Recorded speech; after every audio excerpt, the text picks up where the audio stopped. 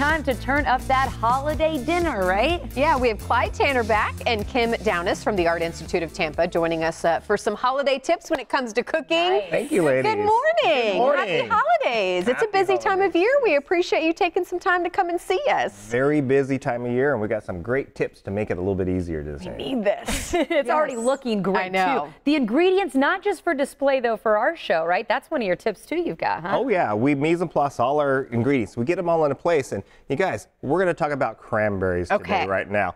And cranberries, you get that thing and it's all wiggly and and it just doesn't taste right. Is that like a cooking crime in y'all's world? Like if someone shows that up on a holiday table, do you go, ugh? Especially the can impressions around the gelatin. Nice. But here's the thing is what you got to know is here's fresh cranberry dressing. It looks the same, but you made it yourself. And it is easy as just taking all these ingredients that we have here, the sugar, brown sugar, cranberries, and you can put in your favorite spices. I have some anise, some cinnamon and nutmeg, and you just put it in here.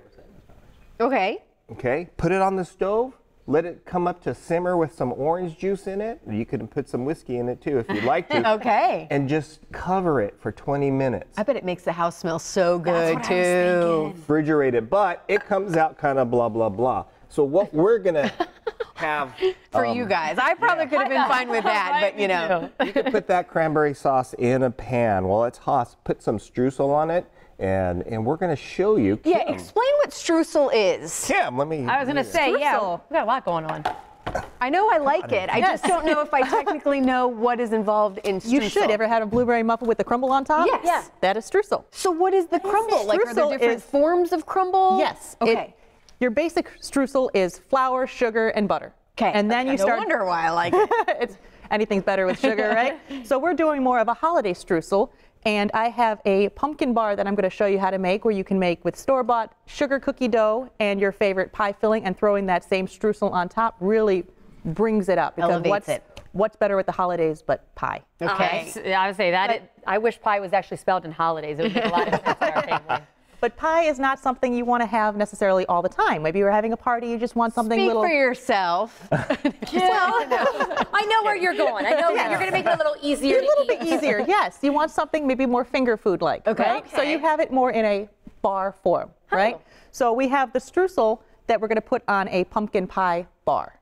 Okay. So if you have a store-bought cookie dough, I just happen to make a nice little sweet sugar cookie here. Okay. Now, what I like to do when I'm making these bars is I overhang the parchment paper. Okay, why do you do that? I want to overhang the parchment paper. That way, when it's ready to go, you take it out, and it's much easier to cut. Look at that. Okay. Right?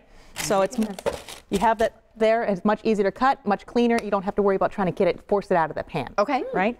So you have your cookie dough, you force it into the pan, right?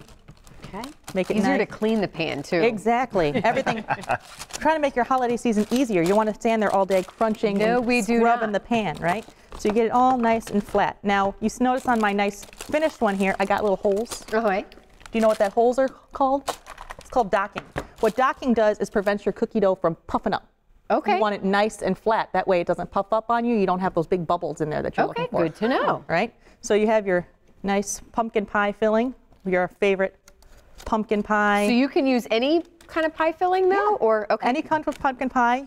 Libby's makes a nice pumpkin pie filling. I happen to make this one. But you can, Of course she did. She did it from scratch. you can use your grandma's pumpkin pie mix. Maybe if you'd like grandma's to. favorite pumpkin pie recipe, right? It Well, I know all they works. make other pie fillings too. So I did like a cherry pie. And you think this would work with anything else? Cherry pie, apple pie, it'll work with everything. Any pie filling, right? So we've got under a minute left. Right. So where do we you go have your- next? All your streusel. You got your cinnamon, salt, flour, pecans, because we're doing a nice combination. I like using dark brown sugar, because dark brown sugar gives you a nice caramely flavor in there.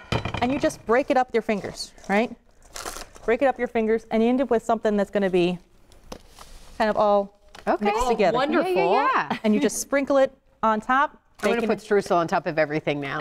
How do we know how to do it and what Sweet it is? potato casserole. Right, exactly. And you bake it in the oven, 350 degrees, makes it nice and easy. And now, Look at that. and what's better with I gotta nice tell bar. you, we teased that you guys were gonna come with tips Yeah. for the holiday meal. You have delivered. Thank you to the both of you. Let's do this again. What do we say? Awesome. Sounds We're good to looking me. forward to it. Perfect. Happy that. holidays again. Happy holidays. Happy Have an holidays. extra room at the table, you know, invite us. Anytime. We know you're serving up Always a a good meal. spot for everybody. All right. We'll be right back, guys.